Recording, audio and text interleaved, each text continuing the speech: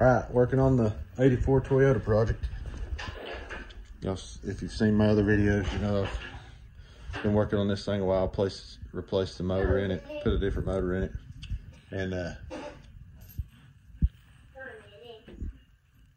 now we're going to go through here and I've got the gas tank off of it. We're going to put a new one on it, and I put new fuel lines. I'm having a hard time getting a pickup.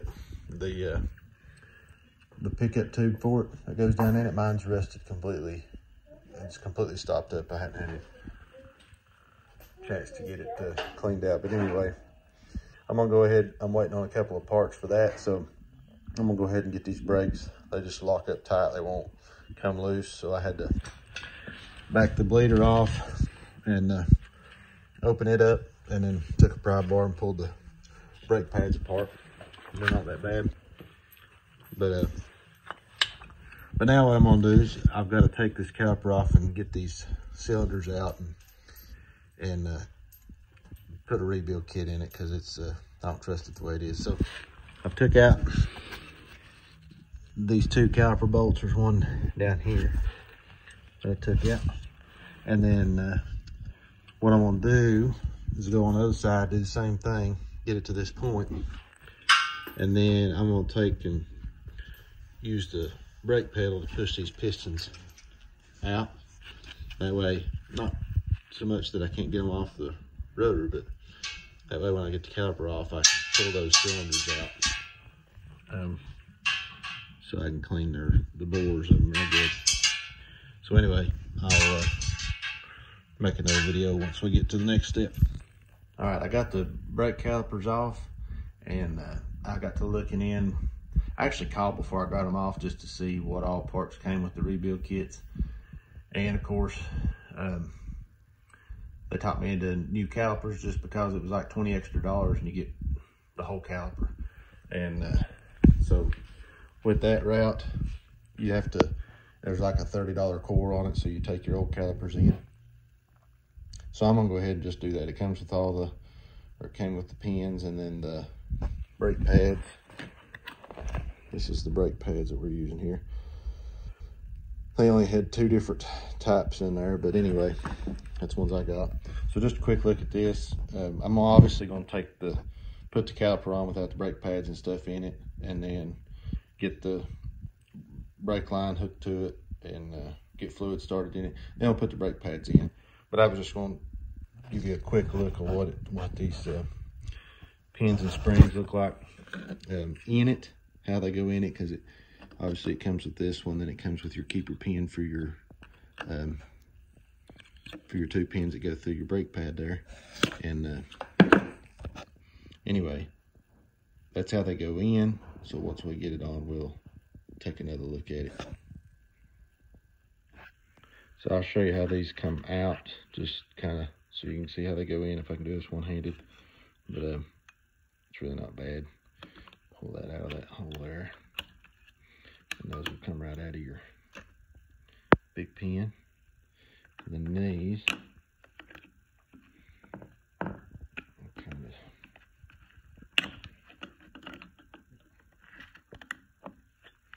pull that one out there.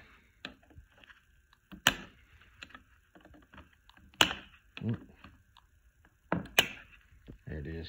So it's like that. You can just kind of pull them down there, and then when you pull these main pins out, they'll kind of come loose. Kind of wash it so it don't spring out, and obviously that's how it looks laying down there. And you can slide that pin out. There it goes. And the brake pads.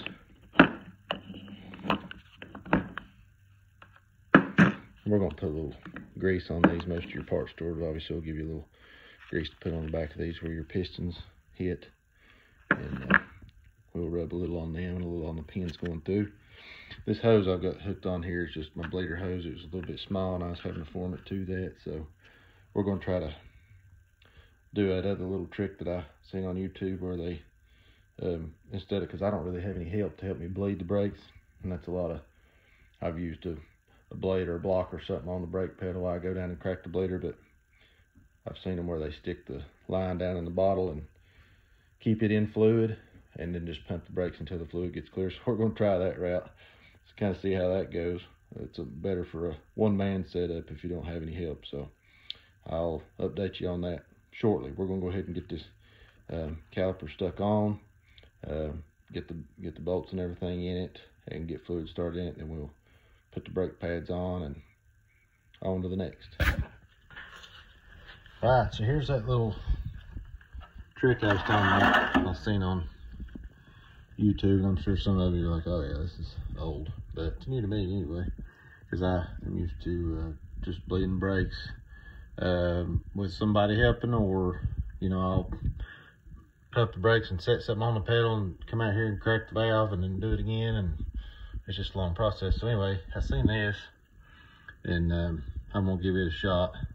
You just hook that hose to your bleeders there, and then run it down this bottle to where you can see it down there towards the bottom, where it stays in this fluid, and you're supposed to, you know, pump it to where it's always down that fluid, so it's not bringing air back up, and pump it until obviously you can see that it's all fluid. So I've got it hooked up, and you know, the other side over there was, I put a caliper on it too. I don't have the bleeder obviously opened on it, so I'm gonna pump the brakes here and see if I can kind of get it primed up. We'll do both sides, and then after we do both sides, then I'm gonna have to obviously bleed the whole system, and I'll go back to the back and start back there. So all right, so here we go. Reach in here, put this pedal and try to film this as we do it here. Sure you can see it's pushing air down in that bottle, bubbling up.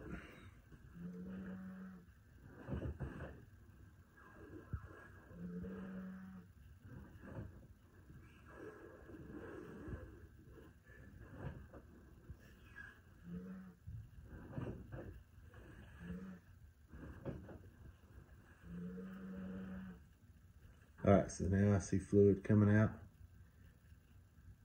You see it kind of trickling down there.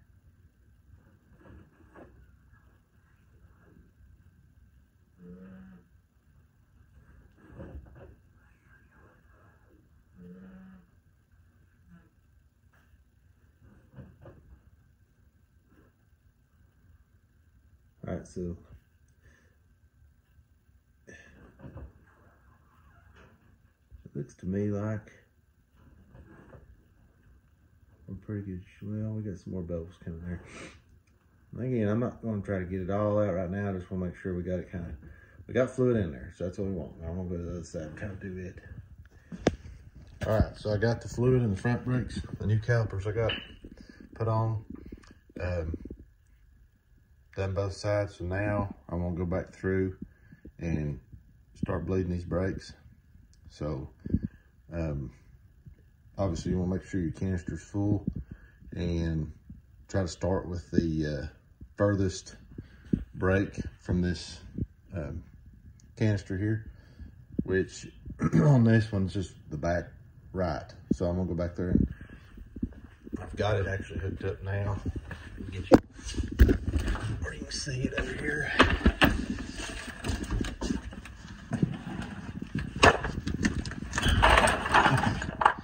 If you can see it there, got it hooked up just about. That old bleeder right there is almost seized up. I just about stripped it out. So anyway, got it loose. So I've got the hose on there, and I've actually got it opened up. So I'm gonna go pump the brakes and fill that tube up with fluid. You can see right there, it's got some air bubbles and stuff in it. So when the tube's full and there's no air bubbles in it, we know that we've got the air out of this one. And then we will jump to the next one, and then we'll move to the front and go through them and see how it works. All right, so you can see here that the tube's full. I put about 3 pumps in it. 3 brake pedal pumps. Kind of slow, and there's not any air in it. It is nasty looking brake fluid, but so we may try to pump some more of that out. I've got plenty of brake fluid, so I may pump some more of that old trash out of there and put some new in. Now this bottle that I made the hole so tight, I don't know if you can see it, but there's some, you can see it bubbling up there. You know, it needs to be able to push air out. So my hole's a little too tight, and it kind of gets tight. So when you pull the hose off, it's bad if it pushes the fluid back out the hose. So make sure you've got your hole big enough, or you can loosen this cap, which is what I'm gonna do, because I'm not gonna pull it back apart right now and do all that. So anyway, you want to be able to get air through there, and that way it don't push back out your hose and make a mess. So I'm gonna take this off and go do the front here. All right, we're bleeding the last side here. This is the driver's side. Got the canister full. The hose is hooked up. Now, I've already pumped it once, and it was pretty good. As you can see, there's one little air bubble right there, so I'm gonna kind of push it through to show you. And it really just took, the back ones I pushed some more of the bad fluid out, so I pumped it a lot more and kind of replaced it with good fluid. But the passenger side, about 3 pumps, and I was probably too much anyway, just wasting fluid at that time. But, so right there's a pump. Right there's another pump. So you can tell we don't have any air in that system now. So come on, go back over there. Tighten that bleeder back up.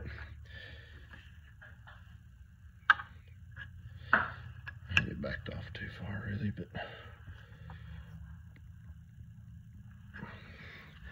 all right, we're good. Make sure the bottle's got a little, yeah, it's gonna leak out a little air. Won't make a mess. Pull that out. Make sure all that's drained out of that little tube. There we go. So there's my bottle. You can see it's full of that old black fluid I got out of the back there. But it's all got pretty new fluid. There's not a lot of the old stuff left in there. Don't look like I've got any leaks. So on my new fittings. So now we'll just check our brakes and see how they do.